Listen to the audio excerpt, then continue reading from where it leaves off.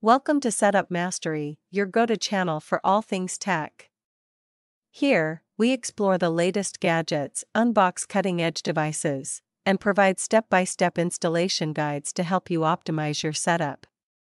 Subscribe now and join our journey to master the art of perfect setups. In this quick tutorial, I'll show you how to reset your TP-Link RE305 Wi-Fi extender to its factory default settings. Whether you're troubleshooting an issue or starting fresh with a new network, this guide will help you out. Let's get started. Resetting the TP-Link Wi-Fi range extender Wi-Fi extender is necessary when you face connectivity issues, forget login credentials, or change your main router. It restores factory settings, allowing a fresh setup and resolving most performance or configuration-related problems. Next, plug your extender into a power outlet somewhere between your router and the area where you want to extend the Wi-Fi signal. Ideally, place it within range of your router for optimal performance. Now, we need to connect your phone or computer to the TP-Link extender default Wi-Fi network.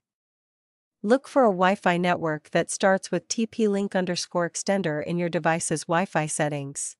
Find the reset button on your TP-Link Wi-Fi range extender. It's a tiny hole typically located on the side or bottom of the extender. Use a paperclip or pin to press it gently when performing a reset or restoring the device to factory settings. Gently press and hold the reset button with a pin or paperclip for 8 to 10 seconds. The LED lights will briefly turn off and then light up again, indicating that the TP-Link Wi-Fi range extender has started the reset process successfully. After holding the reset button, release it and allow the extender to reboot. The power LED will blink during the restart process and eventually turn solid. This confirms that your TP-Link Wi-Fi range extender has been successfully reset to its factory default settings.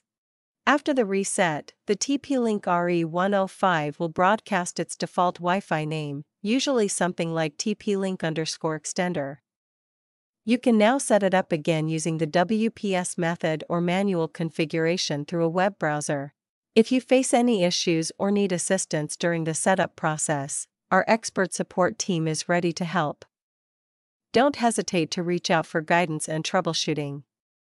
Just give us a call at 1-323-507-3713 anytime. And that's how you reset the TP-Link RE305 Wi-Fi extender. If this video helped, make sure to give it a thumbs up, subscribe for more tech tutorials, and leave a comment if you have any questions. Thanks for watching and see you in the next one.